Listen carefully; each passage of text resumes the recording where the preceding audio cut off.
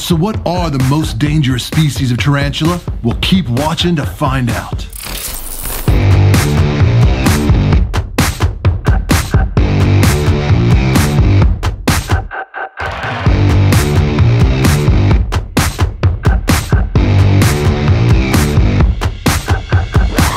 Welcome to the Tarantula Collective. My name is Richard, and if you enjoy videos like this, as well as all things tarantula related, be sure you hit that subscribe button, and don't forget to turn on notifications by clicking that bell so you'll be alerted anytime I upload a new video.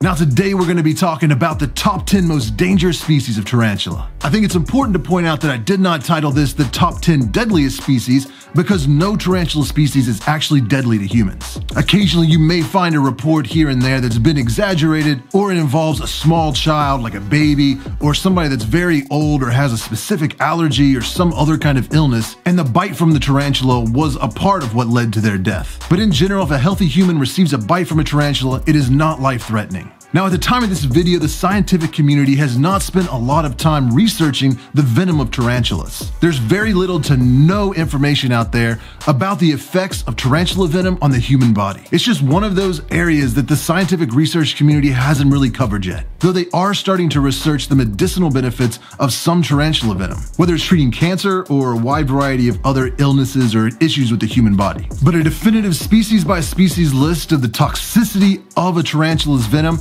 is just not available. With that in mind, I approached making this top 10 list a little differently. First, I went through all these different bite reports on arachnoboards and other websites. I used my own personal experience of years worth of dealing with different tarantula species, as well as reaching out to the community through my Facebook group, Twitter, Instagram, and here on YouTube. I tried to get a lot of different personal experience from many different users and figure out exactly which species they thought were the most dangerous. So having compiled all that information, I created this list to share with you. I also want to point out that this is not the top 10 most aggressive species, because in my experience, tarantulas really aren't aggressive. A lot of times what people perceive as aggression is actually just them being defensive. The majority of the reports that I've read and were told about happened when someone was rehousing a tarantula or feeding them or maintaining their enclosure. And I think one thing as tarantula keepers sometimes we fail to recognize is that the enclosure itself becomes the tarantula's den. Maybe we think that just its cocoon web or the burrow that it dug is its home, but for a tarantula, the entire enclosure really is its safe place. I mean, could you imagine if you're just sitting on your couch at home, relaxing, watching some TV,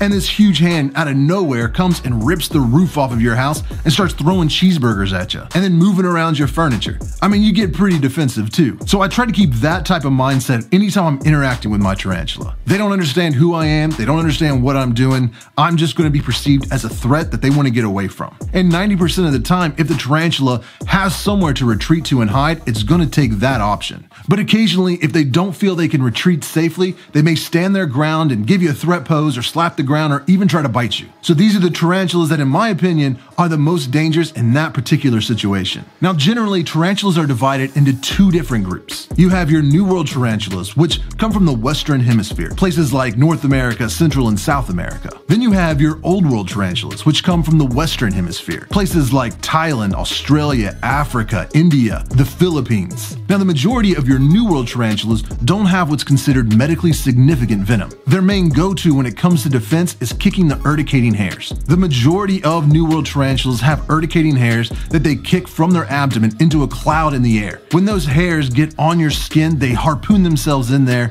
and they really start to itch and blister and sometimes can even be a little painful. This is a great defense mechanism when a tarantula is trying to escape a predator, especially a mammal. When those hairs get in the nose, mouth, and eyes, it really shuts down their attack. Now, your Old World tarantulas, on the other hand, don't possess the urticating hairs, so they rely mainly on their speed and their potent venom. So these tarantulas have what is considered medically significant venom. Being envenomated by an Old World tarantula, dependent on the species, can cause severe pain that can last for days, muscle cramps, joint aches, nausea, swelling, redness, blisters, the list goes on. And in some cases, people feel as if they need to be hospitalized after a bite from an Old World tarantula due to the racing heart and the severe pain and nausea and all the side effects that come along with it. Now, while the effects of a New World tarantula's venom may only last a few hours, the effects of a lot of Old World species can last for days or even weeks. Now the number 10 most dangerous tarantula, in my opinion,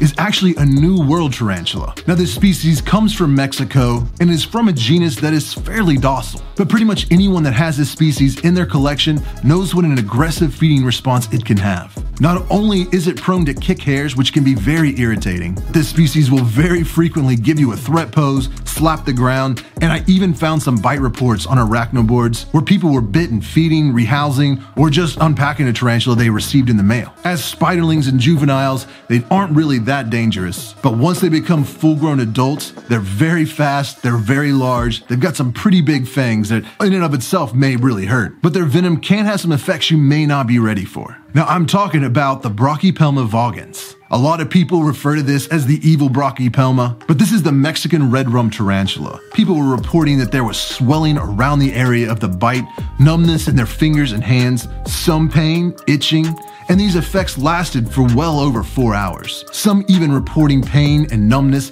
the next day or two. The area around the bite, especially if it was on a finger, swelled up pretty well. So this is definitely not a tarantula you want to get bit by.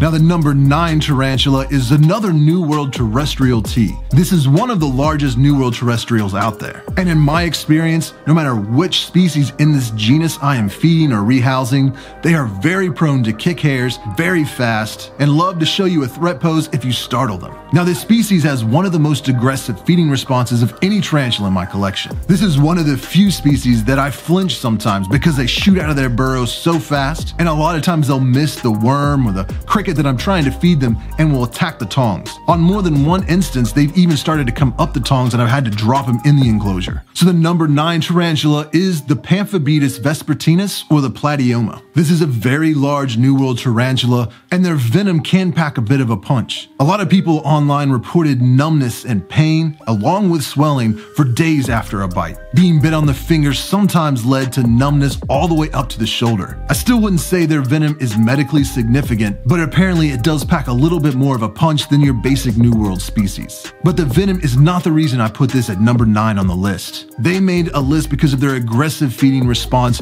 their speed, and their bravery.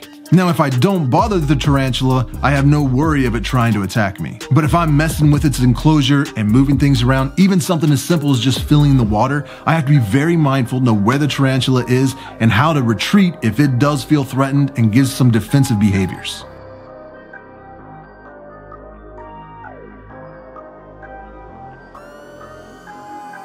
Now the number 8 most dangerous tarantula is actually going to be 2 different species of the same genus. After going through a lot of bite reports and hearing a lot of people's experience, both of these names kept coming up over and over again, so I figured I'd give them both a slot. Now this is a New World arboreal tarantula that's known for being so fast people say it teleports. They are a gorgeous species with very striking colors, and being a New World tarantula, it's very tempting for beginners in the hobby to gravitate towards getting one of these tarantulas. You'll hear a lot of people recommend both of these species as a good transition tarantula when you're moving from keeping New World tarantulas to Old World tarantulas. Of course, I'm talking about the Psalmopoeus irminia or Cambridgii. Now, in my personal experience, I've never received a threat pose from either of these tarantulas, but I have witnessed exactly how fast they can move. That in and of itself is very intimidating. Now, a lot of people have reported that a bite from this tarantula is probably the most painful of any New World tarantula, which leads a lot of people to believe the Psalmopoeus genus has the most potent venom of all New World tarantulas. I'm not sure scientifically if that's correct, but that seems to be the general consensus at the moment. Now the number 7 most dangerous tarantula on my list is an Old World fossorial T. This means the tarantula spends the majority of its time burrowed underground. Now this probably applies to almost all of the species in this genus, but this tarantula is rumored to have a pretty powerful bite. They don't possess the urticating hairs of the New World tarantulas. They're extremely fast, but if you threaten them while they're inside of their burrow, they may feel they have no other option for defense than giving you a threat pose or trying to bite. In my experience, this species in particular has been very defensive. The other species in this genus that I have in my collection, I haven't had much issue anytime I've been rehousing or feeding them. But this one in particular will run out of its burrow onto its web as soon as it feels any movement. It can be something as simple as me taking the lid off and that little bit of air movement hitting its web and causing it to shoot out of its burrow. Now mine has never slapped at me or even tried to run up the tongs, but I've heard some experience from a few other keepers out there that left me messages on my post telling me that theirs are extremely defensive. The tarantula I'm talking about is the Chilobrachys fimbriatus, or the Indian violet tarantula. This is a very colorful, beautiful tarantula with an amazing color pattern on its abdomen. But like most old world tarantulas, it does have medically significant venom.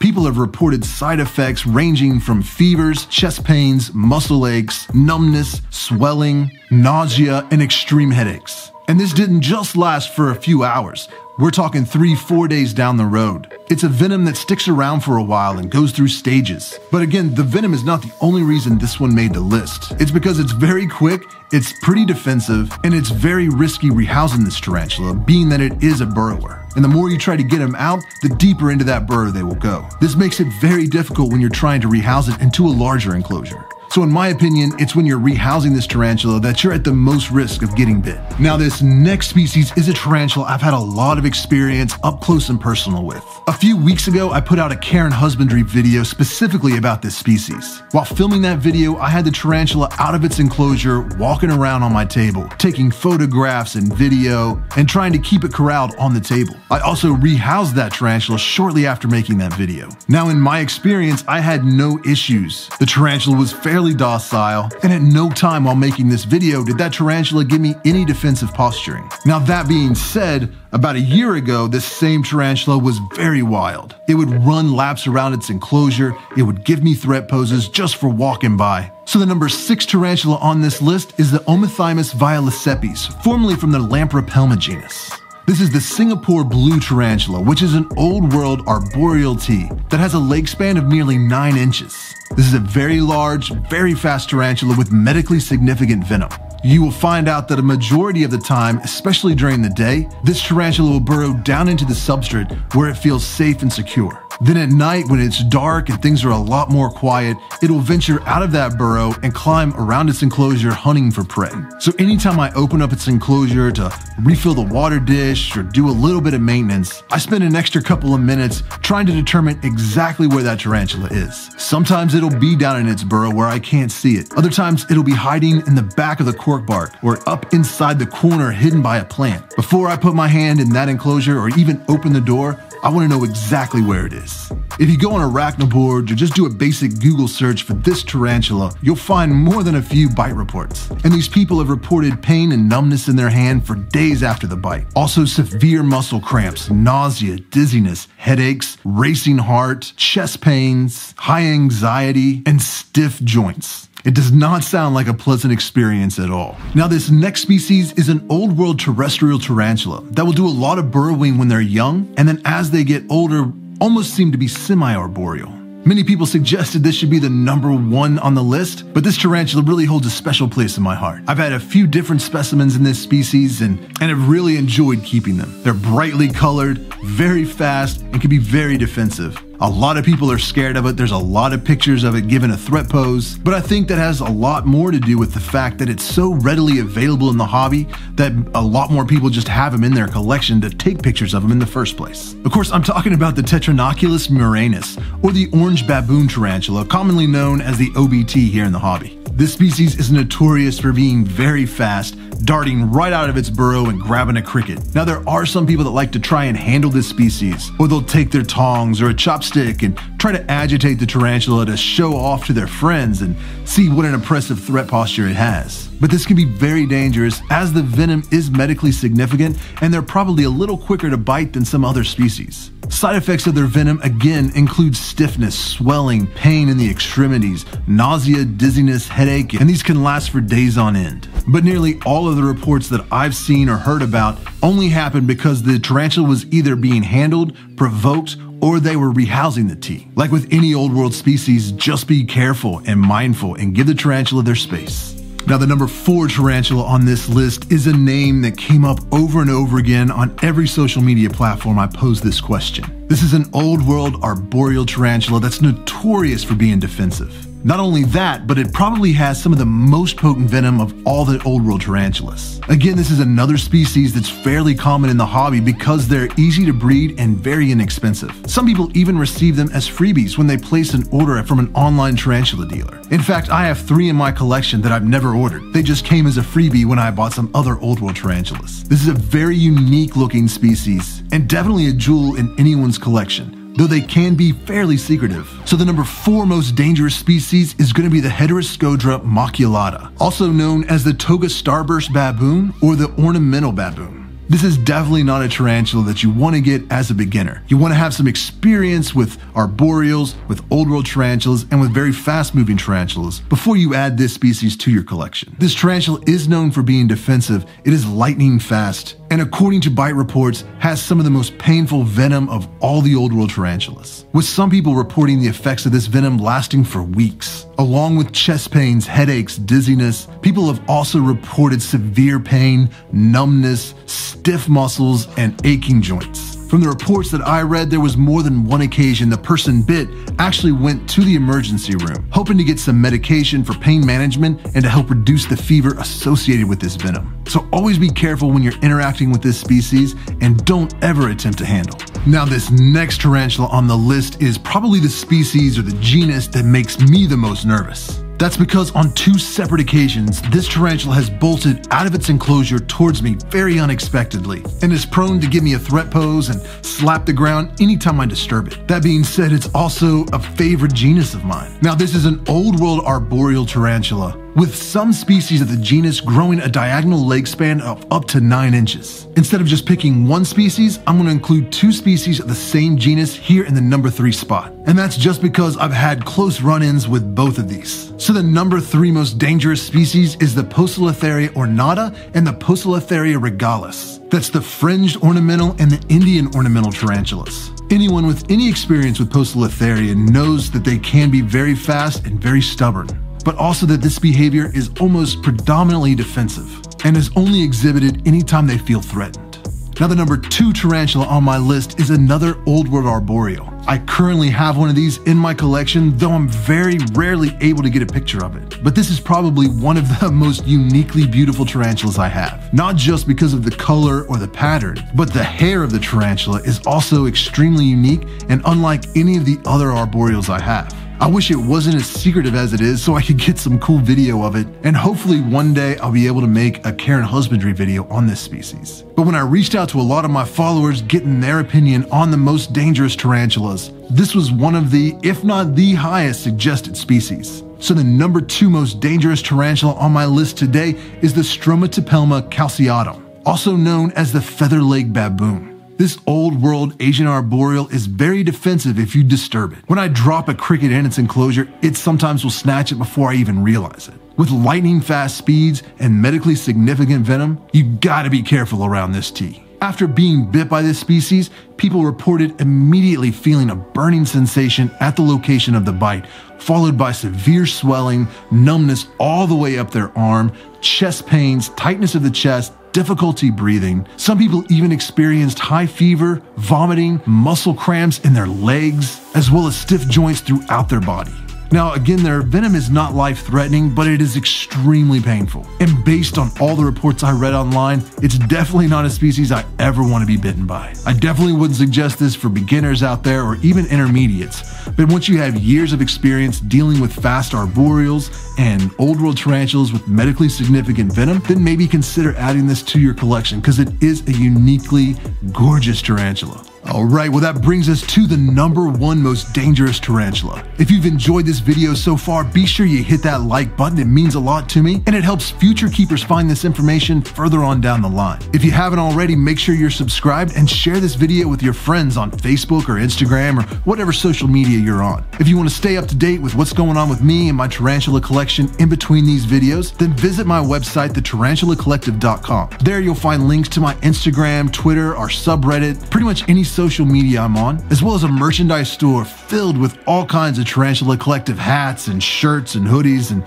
you name it. And of course, you can always join me in the Tarantula Collective Facebook group, where we've got almost 10,000 members now, sharing all their experiences and photos and videos of tarantulas. And all members of the Facebook group get 10% off their purchases at Fear Not Tarantulas. Now, this last tarantula is the one that always intimidates me. I have an adult female as well as a juvenile in my collection right now, and they just have a bad attitude. They're a gorgeous species, I love looking at them, but as beautiful as they are, you can almost see the mean streak in their eyes. Now, this is an old world fossorial tarantula that comes from Myanmar and Thailand. It's very popular in the hobby due to its bright color and its extreme feeding response. But as its name suggests, this is a livid tarantula. So of course, for the #1 tarantula, I'm talking about the Cyriopagopus lividum, formerly known as the Haplopelma lividus, commonly known though as the cobalt blue tarantula. Even as a small spiderling, this tarantula had a mean streak. This tarantula is very fast and can bolt straight out of its enclosure before you would even have time to react. Now, I would never suggest handling this tarantula,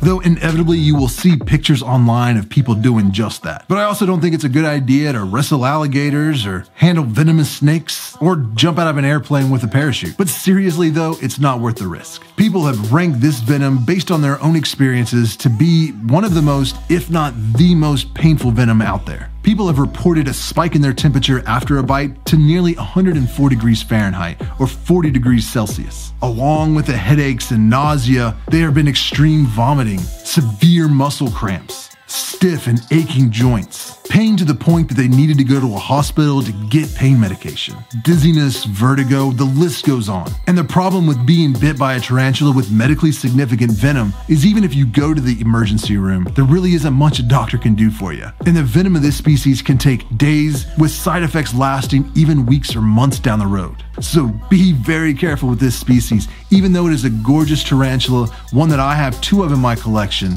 I am extremely diligent to make sure that lid is always fastened, not just shut, but closed and locked down. And I take every single precaution that I know of. Like with many things in nature, the most beautiful are usually the most dangerous. So be sure that you have the experience and the knowledge before you get this tarantula and add it to your collection. Well, if you enjoyed this video and you want to see more content like this in the future, be sure you hit that like button so I know that I need to come up with more ideas similar to this one. If you enjoy the scientific aspects of tarantulas and you want to stay up to date on everything happening as far as research and things going on in the scientific community, which hopefully one day will include how tarantula venom exactly affects humans, then be sure to check out my friend Louis Roque's podcast. It's called Prochellium Theraphosidae, and I'll leave a link to it down below in the description, so make sure you check that out. Well, this is the first video of 2020, so I hope all of you all had an awesome new year. And I will see you next Tuesday.